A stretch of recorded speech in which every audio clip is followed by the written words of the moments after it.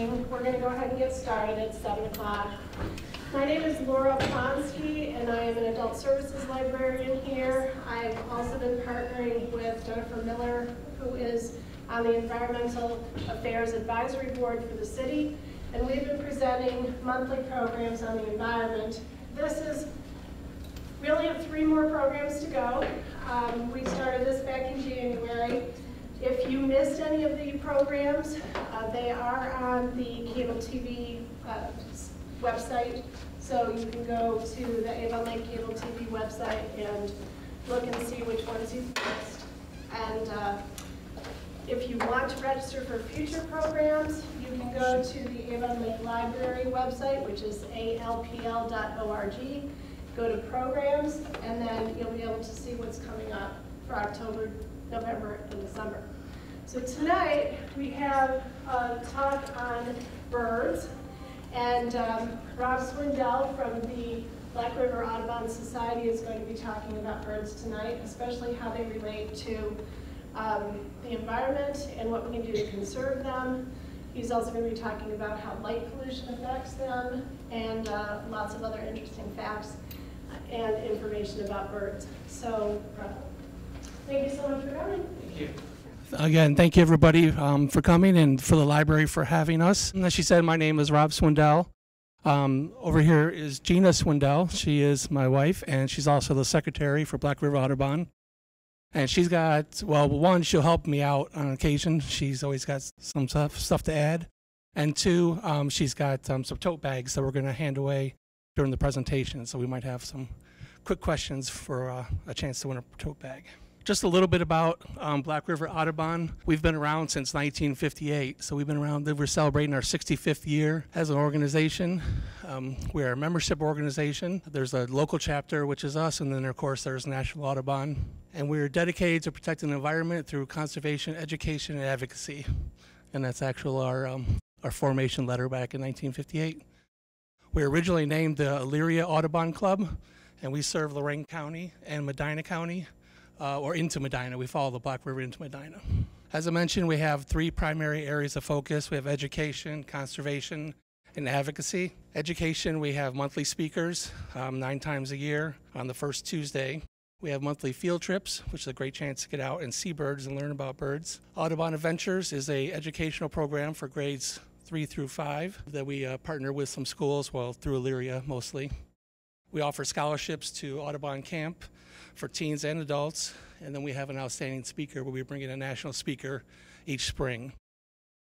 Our conservation efforts, we'll get into a little more of this in the presentation, but we work with, we're best well known for our bluebird program, but we also work with purple martins. We've worked with kestrels in the past.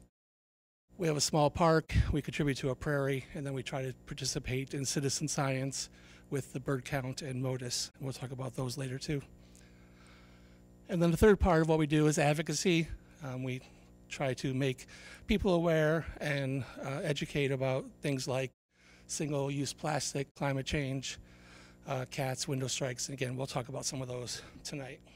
So birds are amazing and watching them is fun. So I'd like to start off with just a little bit of background about birds themselves. There's about 10,000 species. You can see 700 of them in North America. We're treated where we live in the Lorain County to migration, particularly warbler migration each May, which is really popular and brings people from all over the world, especially over into Ottawa. But also in the fall too here, so for anyone who doesn't know a lot about birds, right now there's a lot of these warblers coming back through heading south, but they look a lot different. They're super drab. And so if you really want to challenge yourself, right now is the time because it's really, really hard to tell what they are. In the spring, it's much easier. So yeah, a good place here is Cough. Cough has some, and there's the Sheffield Lake Bike Path. Lots of warblers are being seen over there. And also another odd place, which I hope is still there after they do their new plan, but where does Chad go, Rob? What's that street over there? Avalon? Avondale, yeah. Avondale's a great place to see. There's a residence retail that hangs out over there, and lots of warblers over there too. And then one of my favorite parts about birds is they all have kind of an ecological and evolutionary story to tell on how they've survived. This is just one example. That's a cowbird being fed by a cardinal. Cowbirds are brood parasites, and they put their eggs into the nest of other birds, and so sometimes you see strange stuff like this, like a cardinal feeding a cowbird. And again, this became a very popular hobby during the pandemic because people were looking for a chance to get outside. And then they come in all shapes, sizes, and colors. One of my favorites that I can't hope to see one day is the harpy eagle. I think that's as scary as any Halloween costume I've ever seen. But second might be the shoe-billed stork. But then again, we also have our beautiful birds, the painted bunting, the hummingbirds. So we have a number of birding hotspots in Lorain County, and our first bag that we're going to give away today is for the person who guessed which hotspot has the most species in Lorain County. So some of the choices are Lorain Impound, Sandy Ridge Reservation. Is that the only two you're going to tell? Oberlin Reservation. Wellington Reservation. Okay. Somebody has to raise their hand and say, because I got to give out a prize. This is our first time doing this kind of way, so we don't know. Actually, it's the Lorain Impound. There's been, and the fishing pier in Lorain, they've seen over 285, or they've seen 285 species there, according to eBird. But Sandy Ridge is second. They're close behind. They, of course, have the nice, diverse habitats, bald eagle nest. Margaret Peak Nature Preserve is actually kind of a hidden gem in North Eaton. It's a grassland habitat. They've had over 200 species. And then there's Wellington, Vermilion, and Illyria. As I mentioned, we have our field trips. They're scheduled the third Saturday of every month. We hit those Lorain County hotspots, but we also hit locations in Medina, Cuyahoga, and Ottawa counties. And that picture on the right is a recent trip to Margaret Peak. And then we also do out-of-state field trips. We've gone to Saxon Bog in Minnesota. This will be our third year. And next year we're hoping to go to southeast Arizona, and we hope to get to Costa Rica too. Yeah, so the ones that are once a month around here, those are free, anybody's welcome. But the bigger ones, of course, are not. That's like 3-day trips. So, but all that stuff's on our website. And we also have field guides up here that will tell you all of our field trips, where and when. And then on the field trips, we want to try to identify the birds. And this is just kind of for fun, what people think they've seen and what they've actually seen. So for the second bag, this is one of my favorite birds. Does anybody know what this bird is? Is it a bluebird? It's close. It's a Colorado version of a blue jay. So who said blue jay? Is that one of these I'm supposed to be giving something out for? Okay. Who said blue jay? Because it's close. It's a jay. It's a Steller's jay. So about bird identification, we can do, and lots of people do, whole presentations dedicated to bird identification. There's programs on gulls, warblers, raptors, because there's so much involved. But those are some of the basic categories we're looking at. What type of bird is it? The size and shape. We can tell a lot by its behavior, its color, obviously, but usually color isn't the first thing we look for. What season we're seeing in whether it's migrating through. We can tell if we see a bird that the chipping sparrow and tree sparrow look very similar, but if we see it in the summer, it's probably a chipping sparrow. If we see it in the winter, it's probably a tree sparrow. And then here's a list of field marks in this picture, because you'll hear things like look for the yellow lores in the sparrow. We can also tell a lot by their song, especially some people are really good at that, identifying the birds by their songs. And then, of course, their location, habitat, whether you find them on the water or in the grasslands. So here's just example charts that we can use. The one on the left is for shorebirds, and you can see how detailed it gets with bill length and shape, the foraging behavior, the size of the bird itself. And then the warblers are always fun. I like this sheet here. Even though it's a little simplistic, it could still be very helpful. There's some warblers that are different enough that, like the Wilson's, it's got that little tiny cap right there. Pretty easy to identify. When I was younger, I used to collect football helmets. They used to come out of the gumball machines. So I think it'd be really cool if we could turn these into gumball warblers. You can see somebody run home, I got a Nashville warbler, I got a Nashville warbler. And then here's a couple of the formal resources. Birds of Ohio, there's a ton of field guides for every situation, every place, every continent. Some of them are set up really simple. Some of them, again, are really detailed. And then there's a Merlin app. I don't know if you're all familiar with that. It's an app on your phone that you can use to help identify the birds. And you could do it by either taking a picture of the bird and asking Merlin to help identify it, or by recording the song and asking Merlin to help you identify it. I use it a lot. It's really cool. So.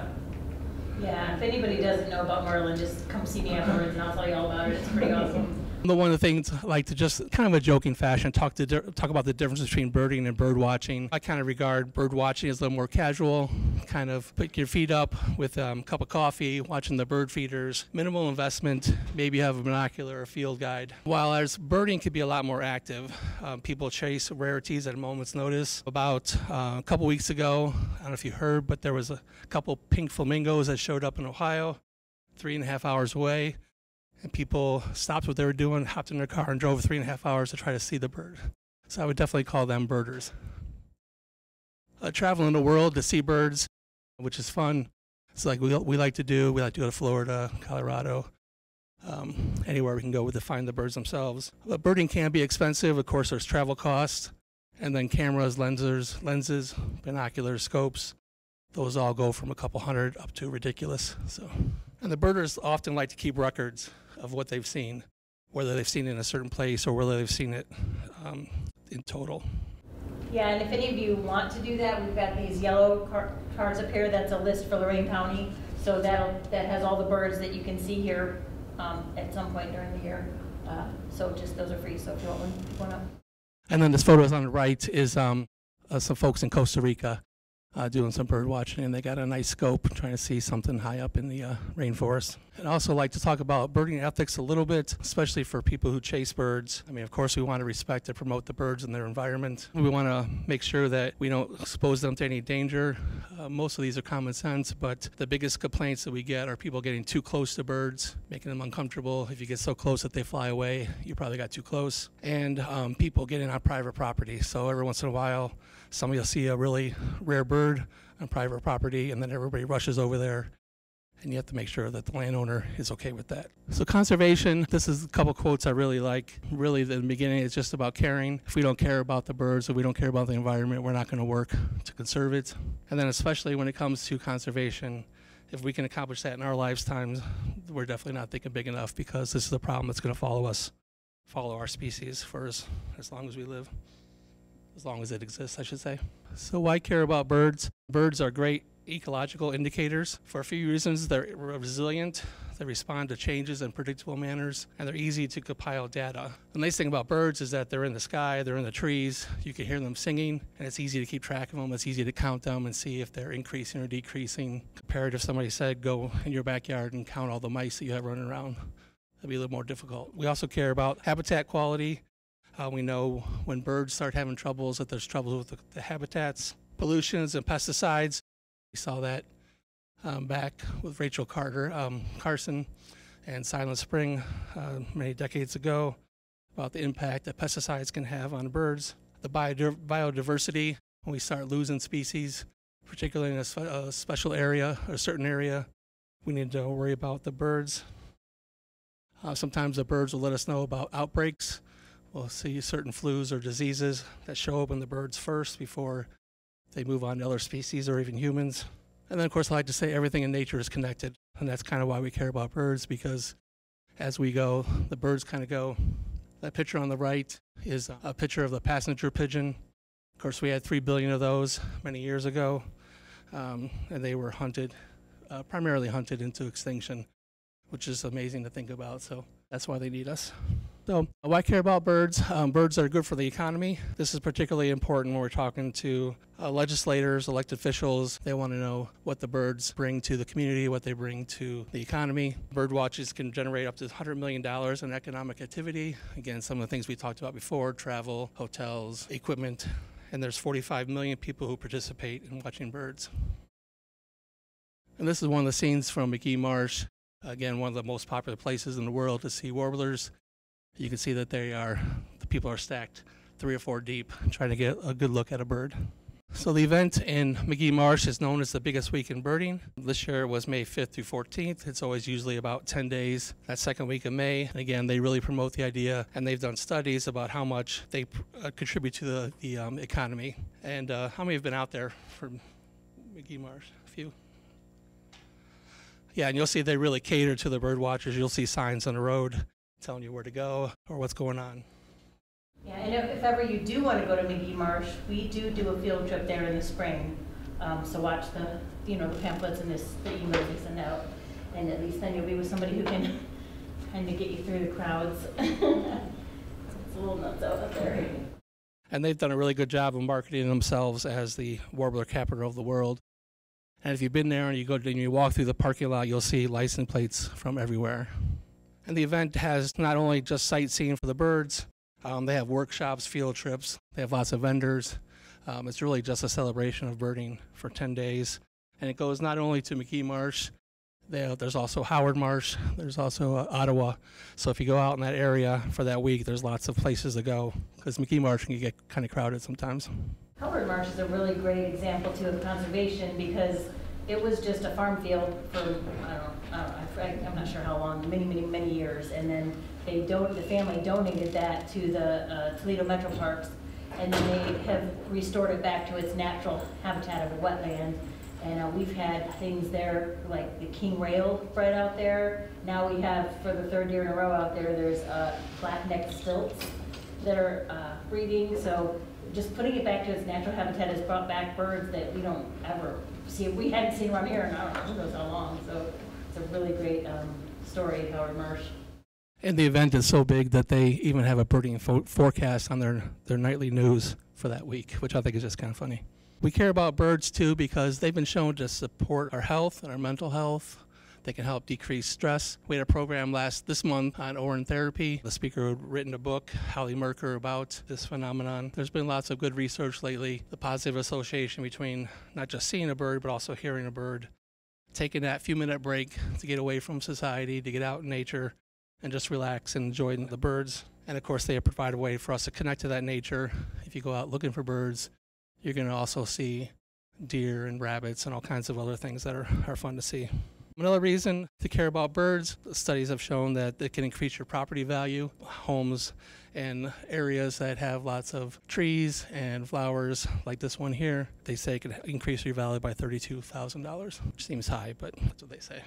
Another reason you can care about birds is that they benefit your beverages. They do this, they work together with coffee, and you've probably heard of shade-grown coffee, which they're practicing in a lot of places like Costa Rica, where they are using the natural habitat to grow their coffee, and that protects a lot of the species that live there. And then the birds do their part because they eat a lot of the harmful insects that could damage their crops.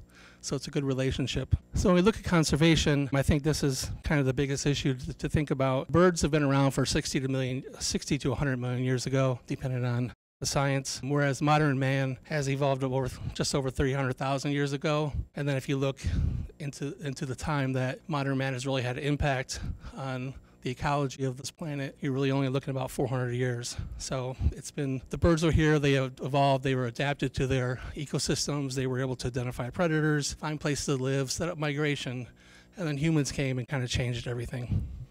And here's some ideas. Why do we need conservation? And this is a list of human impact on birds. Of course, we have the habitat destruction, resource destruction by taking away their food and water. We have the different kinds of pollution, window collisions, automobile collisions, airplane collisions. Again, things that birds 50 million years ago never had to worry about. Insecticides, pesticides, rodenticides. Hunting, as we saw with the passenger pigeon, can lead to extinction in some areas. We also see that some hunters that use lead bullets, and they might shoot a deer but not be able to recover the deer. A bald eagle or another raptor might come and eat the deer, and then they get the lead poisoning. Climate change is, again, affecting the movement of the birds and the resources available. Human disasters, of course, we've seen the awful sights of oil spills and what they've done to birds at times. Wars is one thing I don't think we think about enough. Oppenheimer was a really popular movie this spring, but of course the atomic bombs not only killed hundreds of thousands of civilians, they killed everything that tried to live in that area, including birds and animals and insects. Birds are also affected by non-native plants, non-native wildlife. Again, these are things that they aren't evolutionarily prepared for. Windmills, farmers. Farmers work hard to protect the food they're trying to grow. The illegal animal trade, feathers for high fashion. This was really a big issue about a century ago. We lost lots of shorebirds due to people killing them for their feathers. And then, of course, we lay out lots of hazards that they might run into, such as fishing lines or nets. So the recent study, this is what we're looking at. We're looking at loss of 2.9 billion birds since 1970, and that's a net loss, so that's above replacement or below replacement. And most of these are 12 bird families, including the warblers, the finches, and sparrows. That's another quote I like. It's from the study author, that we have the resources to do something about this. It's just a matter of us making the effort to do something and setting aside the resources. And this is a short video put out by 3 Billion Birds about what's behind the declines.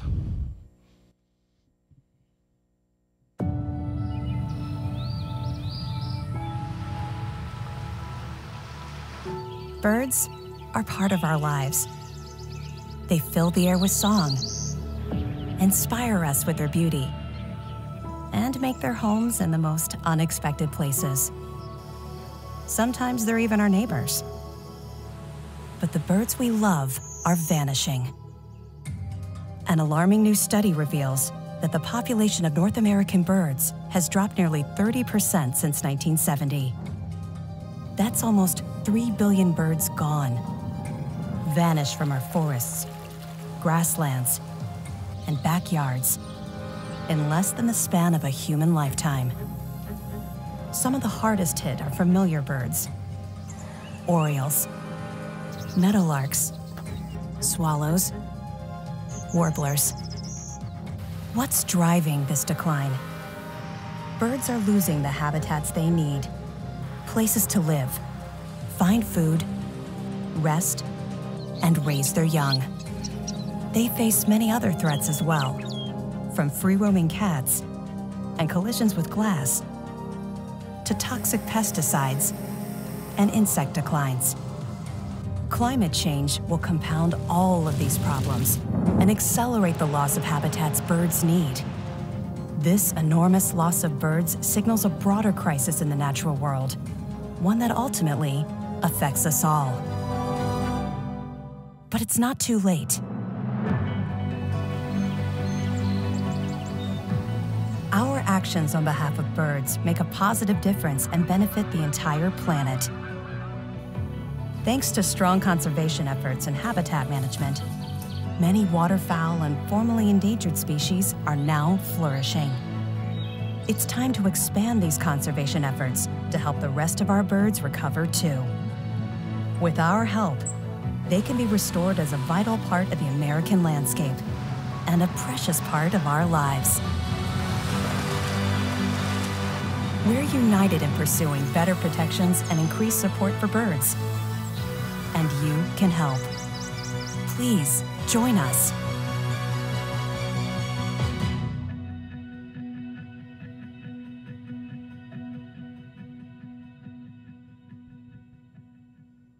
That's a really good website with some really good information.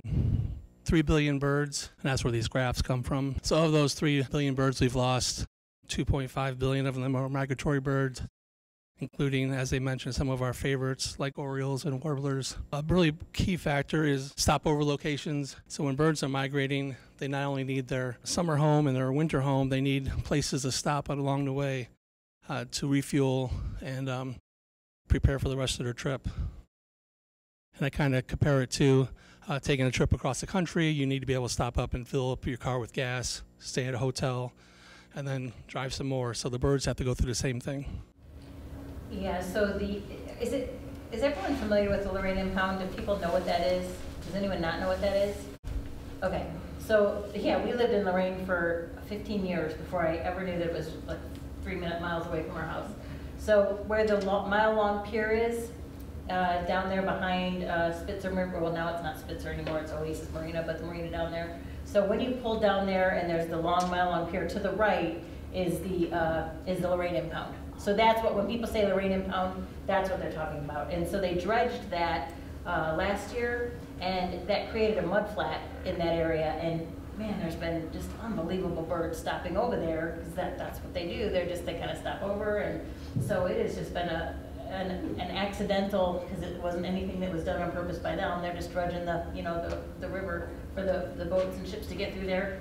And yeah, so that's where that is, in case you ever want to pop over there. There's lots of them. We had a white pelican there last year and this year, American white pelican that stopped by.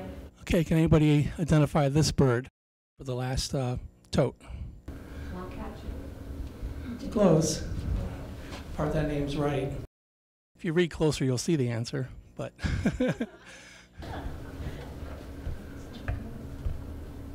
Somebody's got to say it first.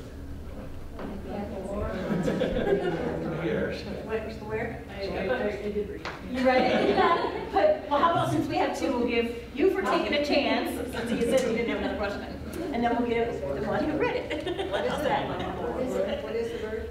It's a black-polled warbler. It's one of the most well-known migratory birds because of how far it makes its migration, over 12,000 miles. And you can see it comes from up in Alaska. This is the trip home. So it's leaving up here where it's living during the spring and raising their young, and then they're flying to the coast here. These are the stopover locations that are really important. They stop here, they get full re-energized, and then they make the trip, the final leg over the water to get to where they spend their winters. And then there's a thing called birdcast, which will tell you what it looks like in terms of bird migration. They use weather radar to determine it. This is from 2017. You can see that a lot of the birds were migrating through the central U.S. at this time. And birders use this all the time. They look and see what looks good. If you're up here, there's low or none migration. Maybe you stay home today. Another underrated bird are aerial insectivores. We count on them to eat all the insects that bother us during the spring, summer. And just one example, a wren can bring up to 500 spiders and caterpillars to its nestling during a single afternoon. Lakeview is also another place to see some cool birds, especially during migration. Just go over to Lakeview Park. On the south side and both on the north side, there's just trees. That's where I saw my last black-polled warbler, actually, was on the lake side. But the other thing I got to see there was on the south side, there was a bunch of the golden-crowned, I'm losing my words today. You guys know. The little birds, the golden crowns and the red crown. Kinglets, thank you, yes, kinglets.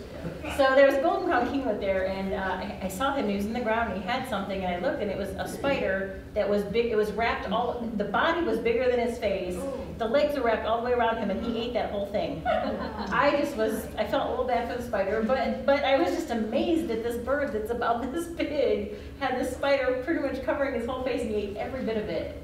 It was just amazing. So they eat all the stuff that a lot of us don't want to deal with, yeah.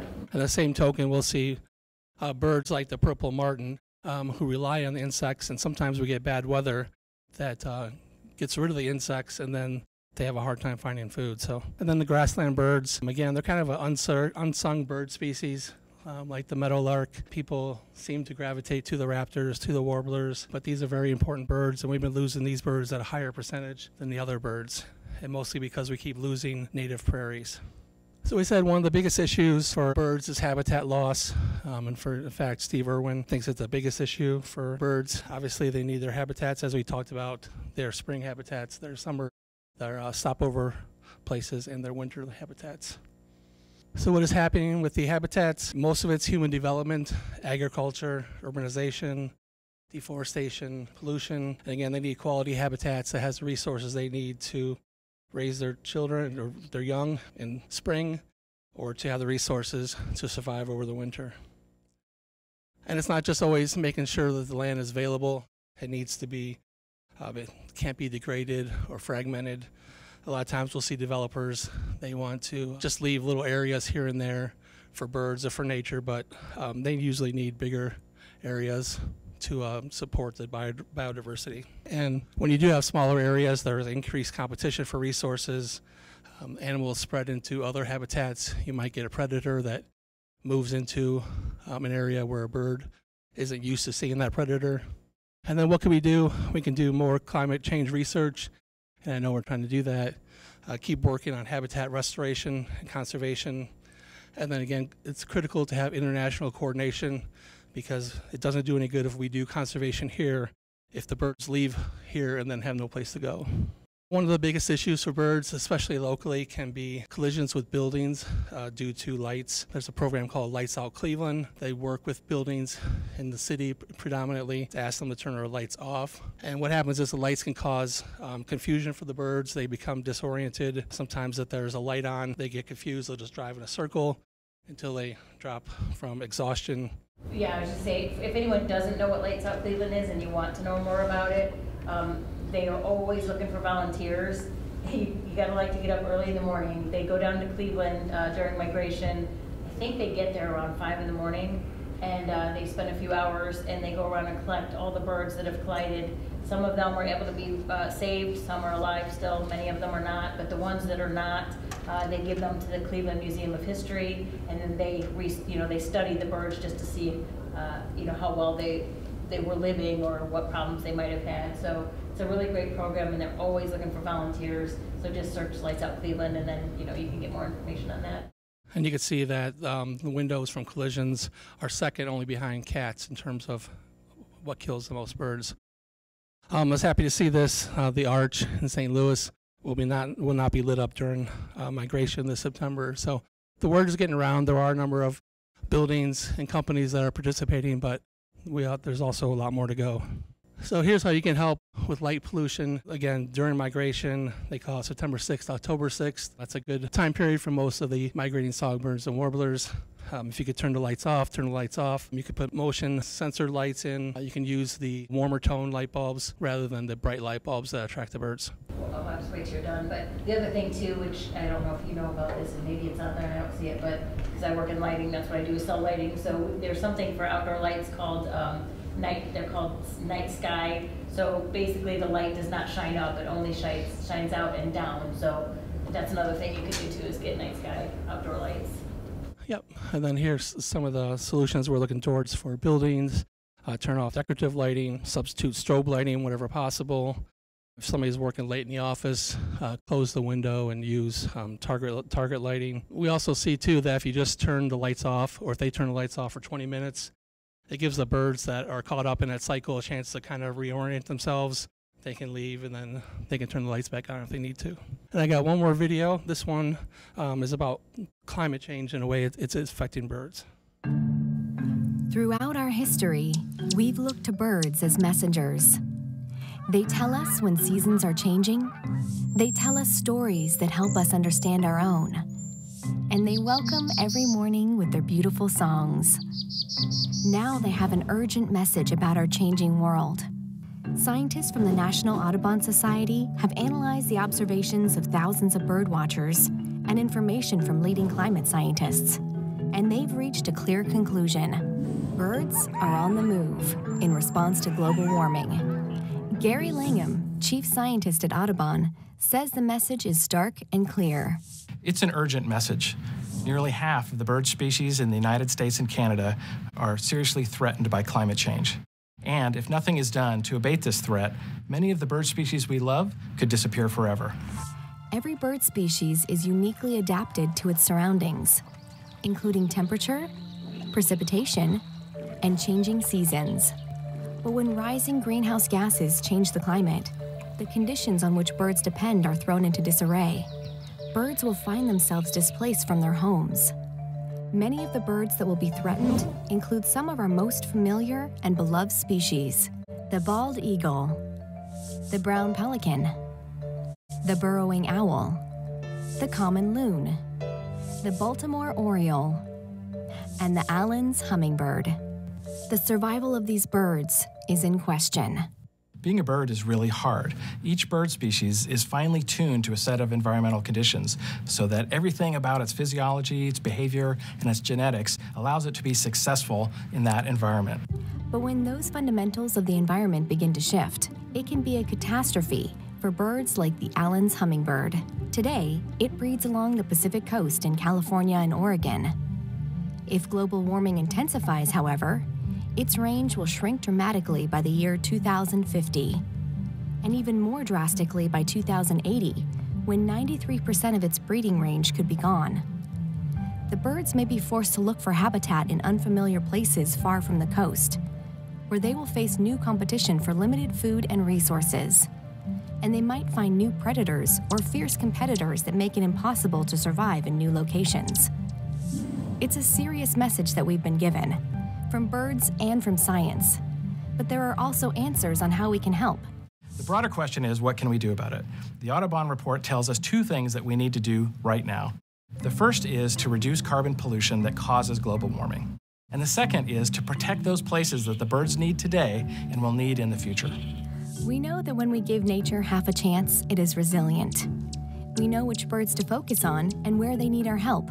There is a role for all of us to play in making sure the worst effects of global warming don't come to pass. The important thing is to take action. There's something everyone can do in their individual lives and in their communities to make it a better place for birds and for people. Join us at audubon.org/climate to learn more and take action today. Okay, and then another area that we just mentioned is cats, the impact domestic cats have on birds. I think a lot of people, you see a cat get a bird, it's all, well, it's just one bird, but collectively we're looking at over billions of birds a year that they're killing. And this is kind of a neat little study. They put a GPS tracker on 3 different cats in the area, and you can see how far they roam on these city blocks and how much they're getting into looking for birds or other animals to eat. And then some of the solutions for cats, obviously, and I always feel bad, but keep the cats indoors is one way to protect the birds. Some people could put up a fence, escape-proof. They have catios, which is just an outdoor feeding area, freestanding area for the birds. The harnesses, I've seen this a couple times, and that looks kind of weird to me. I'm used to seeing cats in harnesses. We can try to enrich their indoor so that they have enough stimulation and get as much as they can out of life while staying inside. And then you can also put visual audio alerts on the cats to some degree of a success. You could put things that alert birds that cats are close, either through visual or sound. Another big area of concern is plastic pollution. Single-use plastics are the biggest problem. They break down into smaller pieces of plastic, which then get ingested into the birds. Lots of seabirds in particular, when they open them up, you can see all types of plastic that they've eaten or tried to feed their young. This goose we saw, and it practically broke my heart. We saw him at the Lorain Impound one day. He could still fly. He probably survived for a while, but again, I'm sure everybody's heard they should cut these up so that they don't actually end up on the neck of an animal. And then we try to do, Black River Audubon, we try to do plastic cleanups along the beach, and that can help. The one we did last year, we collected 220 pounds, I think, of garbage. Yeah, it was a ton. Yeah, there was so much garbage over there. That was at Lakeside Landing, which is over by that little beach by the Mile Long Pier and by the impound. Yeah, and we're doing that one again September, and again we have a goal of 200 pounds of plastic. So that's all kind of the bad news. This is some of the things that we're trying to do. As I mentioned, our Bluebird program, all the different counties are here. You can see our folks in Lorain County are doing a really good job with the fledglings of bluebirds. We have over 455 boxes in Lorain County that are monitored by 50 volunteers. And then not only do you get bluebirds in these boxes, you get all kinds of other birds like tree swallows and wrens and chickadees, never house sparrows. We've worked with kestrels. We haven't been working with them as much recently. Those are the ones in the top 2, and the bottom 2 are purple martins. We do some work there with Lakeview Park over in Mill Hollow, and then we have some private residents who do a good job with the purple martins. And if you've ever seen a purple martin migration, it's really fun. I brought this slide because this year they were over at the Lorain Impound. So they'll come, they'll stage for a few days before they make their trip down south. But when you get a whole bunch of them together, it's pretty amazing. Yeah, they were estimating about a couple 100,000 they thought were there. It was about maybe like 4 or 5 days. They were roosting there. And also we have, they did a documentary on purple martins, some folks in, I think, South Carolina. It's called Purple Haze, and we'll be showing that this year in February. So we're looking forward to that. And these are some of our other projects. We have up in the right-hand corner is Black River Audubon Park. Before I was here, but that's the mayor out there helping us plant trees. We contribute to wildlife rescue. We help fund 4 different rescue organizations who do rehab. We're getting ready to put up a chimney swift tower in Black River Audubon Park, and there's one at the Overland Prairie too, to help the chimney swifts. Another thing we're doing very close to home is putting up a Motus tower. These Motus towers, they kind of replaced banding. Well, I shouldn't say replaced because we still do banding, but they're advanced technology. They put tiny transmitters on birds, and when the birds fly by these towers, it pings off the tower and lets us know what bird went where and when. We abandoned birds a lot of times. We didn't know what happened to them until they passed away. But this is a really exciting system that we're getting ready to put in, and we're getting ready to put it in really close right here at the Avon Lake Library. Motus, it's really, really cool because everybody can see it. If you go to, I don't exactly know what the website is, but just look up the Motus. And that's not an acronym for anything, I forget what the MODIS means, but it means something in a different language. But anyway, it'll cover like a 5-mile radius either way. So when this gets put up here, hopefully in the next couple months, we've got all the equipment, it's going in here on the roof. And then we're talking to the Lorain Library also, to hopefully get one up there, hopefully next year maybe. So he has a meeting with them this week. So that way that would cover the gap from there to here and there to Vermilion, because there's one out, or not through Vermilion, there's one out in Dusky, I think. Yeah, so we're just trying to fill some of the gaps along the river. And what the idea for MODIS is they kind of make like different layers. So the first layer is along the lake. Then once they get all the gaps filled, then they'll go back another 15 or 20, however many miles they decide. They'll go back and then they'll start another fence, they call it, across the state. And then that way they can keep tracking where these birds go. But real quick, a cool story is I was in Costa Rica last year, and the guide that was with us has one of these towers at his home, and he got a little notification on his phone that a bird flew over, so he looked it up real quick, and it was a bird that had been banded and the transmitter put on it by somebody up in Maine, and it was a friend of one of the people that was on the trip with us. So he hurried up and texted her and said, hey, your bird just flew over. So yeah, this bird was tagged up in Maine, and we're down in Costa Rica, and it just flew right over his house. So I get goosebumps. It was just the coolest thing. I think I had tears in my eyes when I was talking about it, because it was like, it happened right while I was there. Just to know that tiny little bird made it all the way there. So cool. Yeah, it's really neat. And anybody can see it too. You can see what's flying over the Lorain Impound or around this area. Once we get this tower up, you'll be able to look it up and see how these birds are doing. Yep, it's the first one in Lorain County. Going to be here, yep. And then hopefully next year, or maybe next year, we'll do a presentation about what we find out, what kind of birds go through here. Just a couple minutes left. MODIS, again, is part of the citizen science. Maybe you've heard of the Christmas bird count, where we go out, everybody across the country goes out and counts the birds and contributes what they've seen. Again, trying to get a good count of the birds, where they're at, and how they're doing. And then we do the same thing in spring with the great backyard bird count. So as the one gentleman said, there's just a few simple actions that we can do to help birds, make the windows safer. As we talk, keep the cats indoors, reduce pesticides, drink shade-grown coffee, protect our planet from plastics, and help with citizen science. When they talked about a conservation talk, I knew it was going to be kind of a down and depressive. We usually try to have a little bit more fun. So I wanted to add just a couple of conservation successes here at the end. So it's not all bad news. The woodpeckers have been doing better. The raptors have been doing a lot better, particularly bald eagles. And then the waterfowl, thanks to preservation of wetlands, are doing a lot better. Again, Black River Audubon, if you want to get involved, we're on Facebook. We send out emails a couple times a month, and then we have wingtips and stuff for our membership. Thank you very much, and I don't know if we have time for questions or not. I've read quite a bit, pros and cons, about backyard bird feeding helping to increase the populations, and I've also heard that some belief that it also is negative and it negatively impacts because people don't do it all year, or they only do it for certain seasons. Yeah, there's mixed opinions about that. I know the scientist we had in our program in May, I think he told me once that even with all the bird feeders, the birds get like 90% of their food from wild sources. So you're really just kind of helping the birds out. I don't think that you're really harming them as long as you're keeping the feeders clean and not passing any diseases or issues. No, I'm saying that's exactly it, right? Just keeping them clean, because that's the harm, is when people don't keep them clean. Then it's harm. And I know in particular the winter birds, when there's lots of snow on the ground, the chickadees, the titmouse and stuff, they really appreciate the seed and stuff. But in the spring, when the birds start having their babies, a lot of the babies eat protein sources, so they eat insects. So the birds might stop and feed for themselves, but they're not taking the seeds back to the young babies. They're usually going to catch insects and give those to them. How do we feel about the wind turbine issue? You know, you hear that, well, the birds will get through anyway. It's a really good question, and it's another issue that not even all the experts agree upon. We've asked Lorain County, you may have seen that they are looking into windmills and solar panels, and all we've asked is to be a part of the conversation to make sure they're not putting them in high migration areas. There's been some compromises proposed, like turning them off at night, to using different colored blades or lights. So it's hard because we support renewable energy, and of course that fights climate change. At the same time, we don't want windmills hitting birds either. So it's really just kind of looking at it as a individual basis.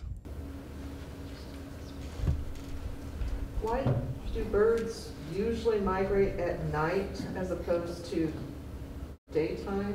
Yeah, many of the warblers and songbirds migrate at night. There are some, like hummingbirds, that migrate during the day, but a big percentage migrate at night. The reason is the predators, that hawks, raptors, they see the birds. They're bird eaters. They get them. Sense. Okay. So at night, they can fly through. That's why it's the book. No, absolutely, absolutely. And that's why it's so important to turn the lights out, because that's when they're migrating at night, when people light up the buildings. My name's Terry Wyrock. I live in Avon Lake. I happen to have the good fortune of living right across the street from a pair of bald eagles in Avon Lake, which was a great lucky thing to have happen to me. But I've been a member of this organization for about 20 years now, and you can't get a better bang for your dollar. They have great meetings every month with super good speakers. There are a whole bunch of people that you can't find a friendlier group, I don't think, in the world as birders.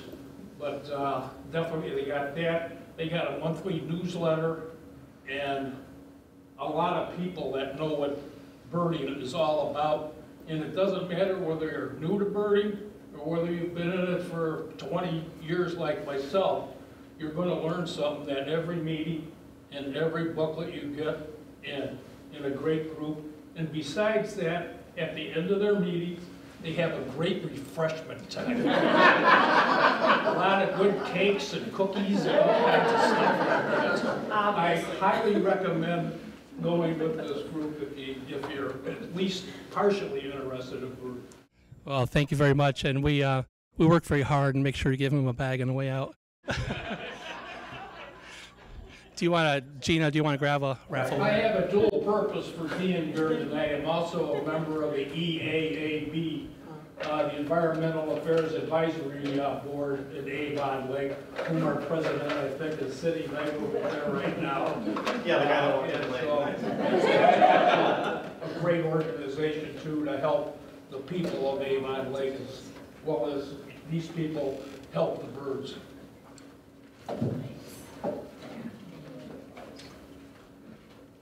This book that we're giving away is just we have an online store and we sell a bunch of stuff on there. We make very little money on it. It's really just trying to get the stuff out to people so that they can, give stuff to friends and family for gifts and people can learn stuff. But I just read this book and it's really, really fun. It's a super easy read. Lots of pretty pictures.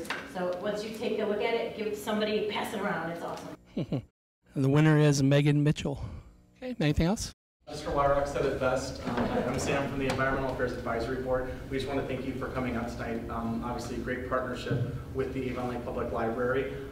We have been hosting these on a monthly basis, and we've seen a lot of engagement. We're excited by that engagement. The topics were generated based on a survey that we conducted in the fall of last year. And so we hope to continue doing that type of research and bringing meaningful conversation to the Avon Lake community. If you're interested in getting engaged with us even more, the first Wednesday of every month at 6:30 p.m. we meet here at the library. Room TBD, so just check the schedule because we kind of bounce around based on what they have in their calendar. But it's a really great opportunity, great organization filled with amazing people like Terry Wyrock himself. And so we'd love to see you there next month. You said it was what Wednesday? The first Wednesday of every month at 6:30 p.m. Yep. Okay, thank you so much for coming out.